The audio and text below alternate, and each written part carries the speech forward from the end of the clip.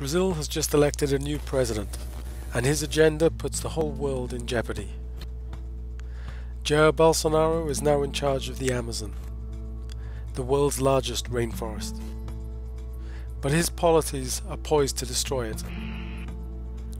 He's called global warming nothing more than greenhouse fables.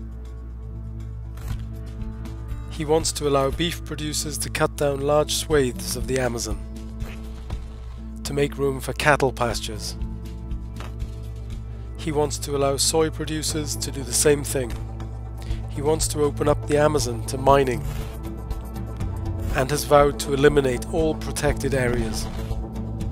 All this would be catastrophic because the Amazon acts as a giant sponge for the planet's CO2 emissions and as a giant air conditioner for a warming world. Every year, the Amazon sucks up 600 million metric tons of carbon pollution. Without it, the Earth's climate would spin out of control. 15 years ago, Brazil moved aggressively to protect the Amazon.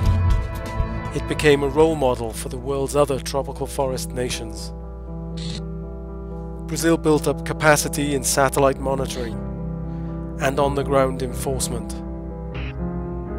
It granted land rights to indigenous Brazilians who have lived in the Amazon for centuries and know best how to preserve it.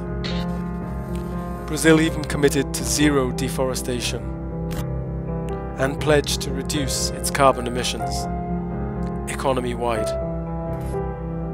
But Bolsonaro wants to undo all that progress.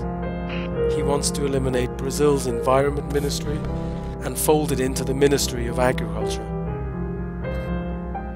He wants to reduce penalties against those who violate environmental laws. Bolsonaro says all the environmental regulations that protect the Amazon are suffocating his country. But without them, we would see what suffocating really looks like. Because of a deep recession, Brazil has become even more dependent on soy and beef exports. That puts pressure on the country to cut down more of the rainforest, to make room for ranches and farms.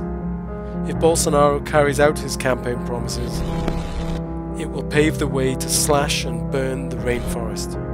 Worldwide deforestation is already responsible for about as much greenhouse gas emissions as all the cars, trucks, planes, trains, and ships on the planet.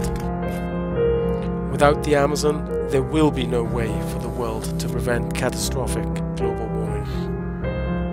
And the policies of one man could determine that course for us all.